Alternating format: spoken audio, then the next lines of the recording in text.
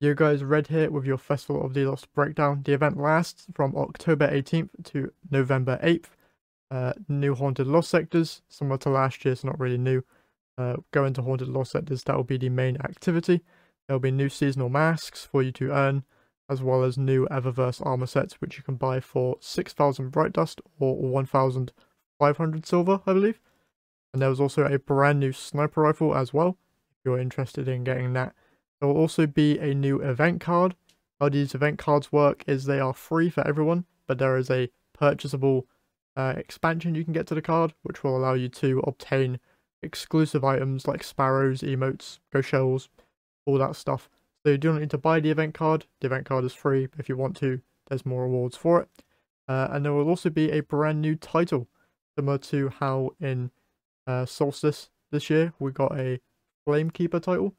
If you go over here, you can see that the Festival of the Lost title is called Ghost Writer. So completing all the challenges linked into with the event card, you will unlock the Ghost Writer seal. I'll be live on my channel when the event goes live. So if you want to come and hang out, please do. Also subscribe if you haven't already, and I'll see you in the next one. Bye.